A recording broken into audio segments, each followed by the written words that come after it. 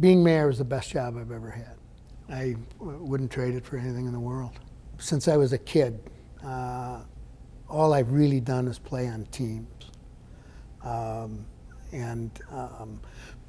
It was no different when I became mayor. It was not me, it was we. And I was blessed with some really, really good people. They wanted to give something back to the place that they call home. I think if I look at some of the things that we were able to do, one that I remember very clearly was the Morningside Hotel caught fire. It was right around Christmas. It was a hotel for low to moderate income folks. Everybody pretty well got out of the building, but they had nowhere to go. And we were in the process, again, of another initiative, the creation of the Center for the Homeless. And the center was not due to open for another 4 months. And I said, is there any chance that you guys could open early? We ended up moving most of those people down to the center. It was a safe haven for all of them. And then to have the center turn out to be what it is today, it's the prototype in the country for what a center for the homeless ought to look like. The Blackthorn development area includes the airport industrial park.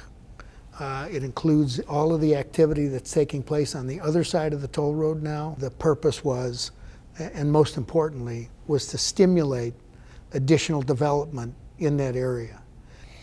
There was enough ground to be able to build a beautiful golf course.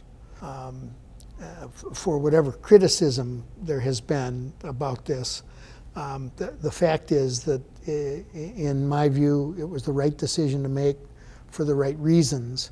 And absent it, we would not have the interchange out in that area.